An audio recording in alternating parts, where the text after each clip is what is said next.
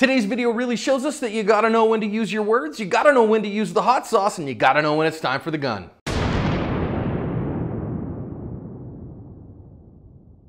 Hi everybody, welcome to today's lesson here at Active Self-Protection. I'm your host, as always, John Correa. Today's video comes to us from Los Angeles, California. These people are loitering and hanging out in an area at a church in Los Angeles. It's a high crime area. They have security, and the security guard's gonna come up and say, hey guys, you gotta go. You can't hang out here, whatever.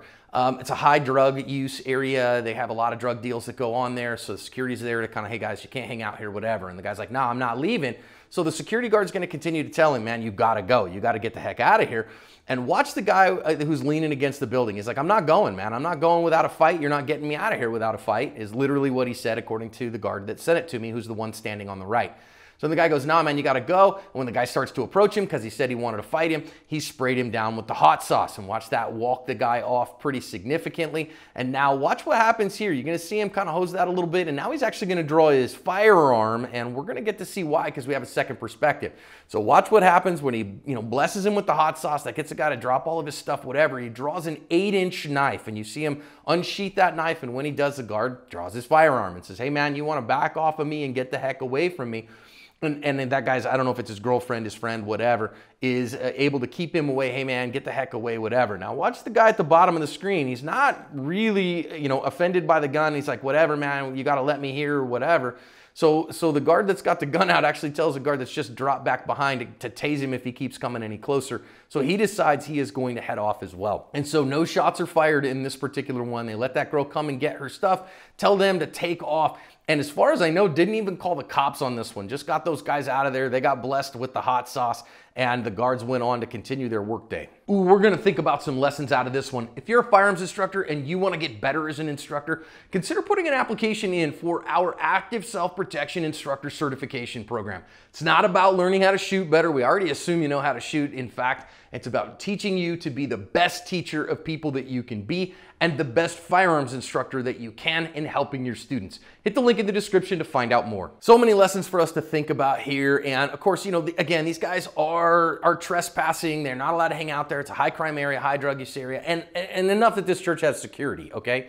And I know some folks are gonna wonder, wait a minute, it's a church, shouldn't they be able to be there, whatever? But we don't know all the situations surrounding that, okay? And knowing that it's a high crime area, churches had a lot of property crime in the area, knowing that it's a lot of drug activity in the area, and they have security on campus in order to maintain the physical security of the campus. So it's okay for him to say, hey man, this is private property, you gotta go, okay? So it's not a public space, it's the privately owned property of the church and the people who own the church, all right? Next thing I really wanna think about here is verbal judo. We talk about having verbal judo skills and being able to talk to people in such a way that you can get done what you need to get done without ending up in physical violence. And so we do that as best we can by establishing contact and then building rapport and then influencing behavior and achieving the objectives that we want to. And we do that by, hey man, tell me what your name is. I don't want to get in a fight with you. We're cool, man. But notice here what this guy's doing. You can see his body language. Look at the person's body language. He's got those hands out at his waist, neck forward and all that. That's aggressive posture. And he literally just told this guy, hey, I am not leaving without a fight. As he said, I'm not going anywhere without a fight. So if you can, slow your roll, right? So if at all possible, back down. All right, man, listen, I don't want to have a fight with you or whatever, but tell me what your name is. Talk to me. Why is this such an important thing? Whatever. If at all possible, you maintain your discretionary time by maintaining space.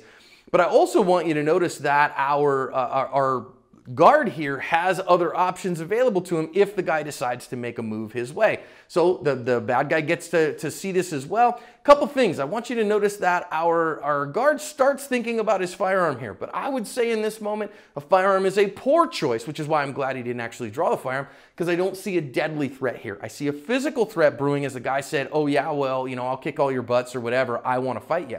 But also the second part, which is just as important, is that our guard actually already has his OC spray staged in his hand.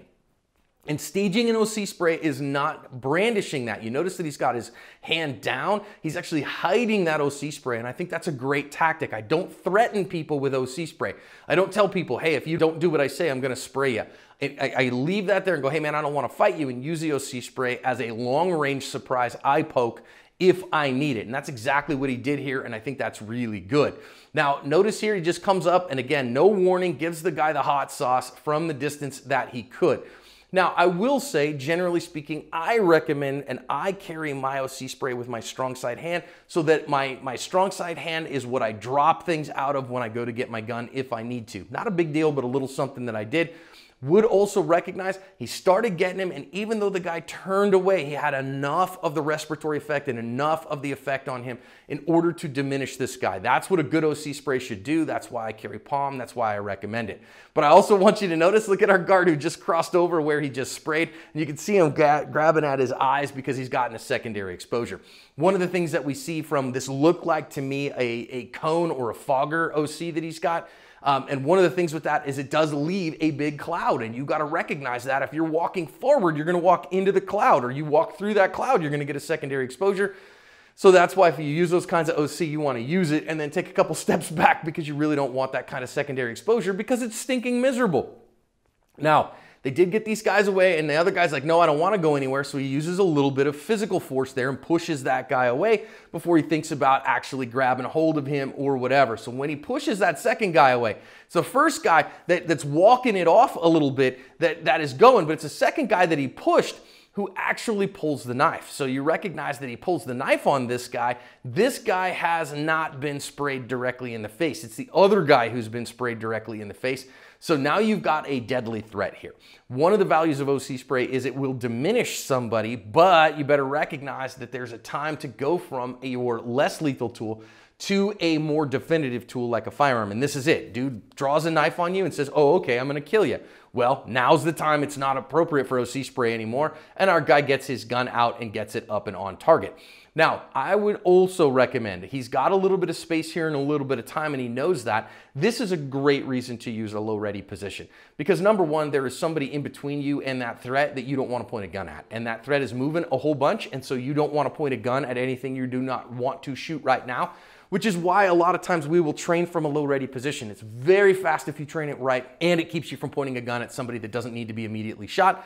And I think that is very smart. So learn to use that low ready position. Now this guy is a ways off of him, and his girl is gonna push him away, and so that's a very good thing. Now this other guy is the guy that they sprayed already, and I want you to recognize, while he is not completely, on the ground in tears, he's diminished a little bit. He's not super happy about that. You can see him rubbing at his eyes and his face.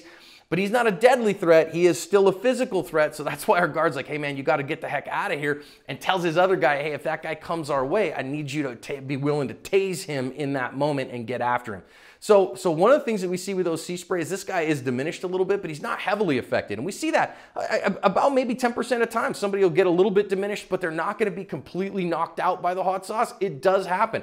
Somewhere 10% of people that we see when we do exposures in classes and stuff doesn't have incredible amounts of effect. And that's just life and the reality of things. So recognize that that may be the case for you, but it still was effective enough to diminish and to make the guy go, okay, I don't really want to fight you, and get the heck out of there. So last thing here is that our guard noticed that he actually had the gun in his right hand and now transitioned it back to his left hand to put it in the holster. I don't know if that's an issued gear problem or what, but carry the gun on the strong side that you want to, your better hand with the gun. Don't be transitioning the gun back and forth hand to hand, because that's a bad way in order to have to do that in order to use the firearm accurately. So I think this is a great video to talk to us about when to use our hot sauce, when to use the OC spray, when to transition to the firearm, and the effect of OC spray. It can be very effective, and it did a fine job here, but recognize that every once in a while you're going to run into somebody who it doesn't just absolutely send them running off, and in that case you need to have another answer and continue to cover your ass.